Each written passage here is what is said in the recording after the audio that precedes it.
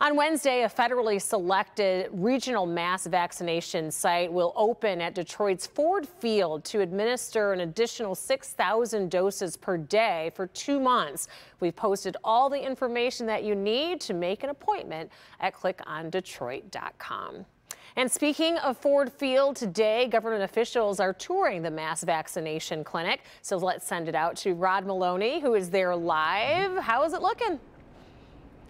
Well, Rhonda, they are ready.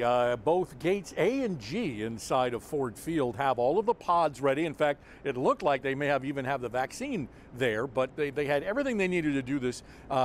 Sort of rings the Ford Field playing surface, although it's not set up. And what they're doing is they've got 40 pods on one side and 28 on the other, where they're going to be distributing 360,000 doses over the next 8 weeks here.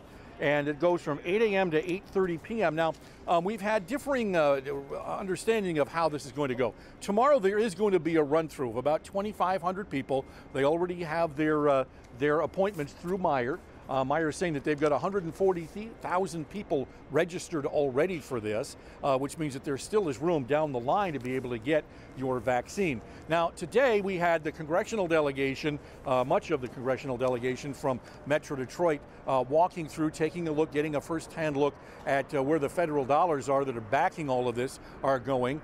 They came out very happy, and in fact, Brenda Lawrence, the former Southfield mayor and now congresswoman, talked about the fact that she's been a little bit reluctant to get her vaccine and had this conversation with her doctor, and here's how that conversation went. Brenda, sick, dead, sick, dead. I can fix sick, I can't fix dead.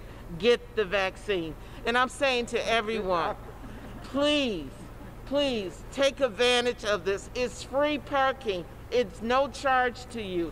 You can come in any language. We're prepared for you. There's going to be plenty of vaccine available.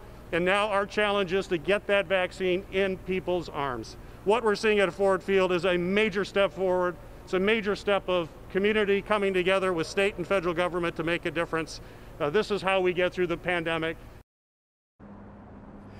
And so what we have here is FEMA. We have the U.S. Air Force in here, along with other people helping out, along with Meijer, to get people vaccinated. So again, 2,500 tomorrow, but that's a trial run, and those people already have their appointments. On Wednesday, they essentially go public, another 2,500, but it is Thursday when they begin in earnest with 5,000 doses a day in here, and then another 1,000 doses done in other locations around Metro Detroit to cap out that 6,000 a day vaccine. And so they say they'll be here 8 weeks, and if you need to, you can go online. We have all the information on clickondetroit.com so you can make your appointment. So we'll see you out here, certainly. Reporting live from downtown Detroit, Rod Maloney, Local 4. And a pretty powerful message from Congresswoman Lawrence for anybody that might be on the fence about getting a vaccine. Thank you, Rod. Speaking of vaccines,